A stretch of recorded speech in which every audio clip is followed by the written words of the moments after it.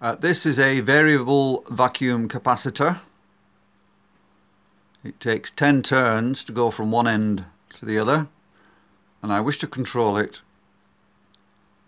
using a DC motor and 10-turn pot. I've located a 10-turn pot on the front panel of the linear, and these are the gubbins inside.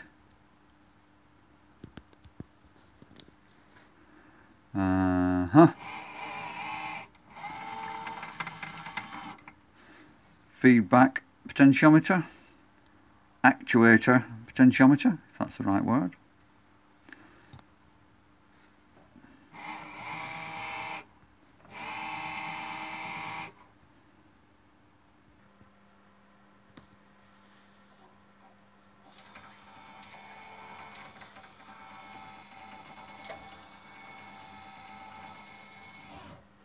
That's one end.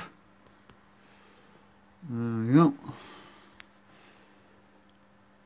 Why is that not in focus?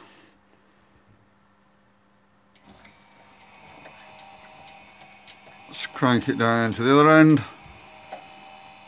Thus, take your time. Missing all the DX.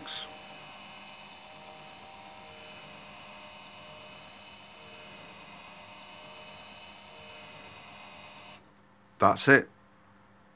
I've just shown it to my girlfriend Carol, and she said it was a waste of time.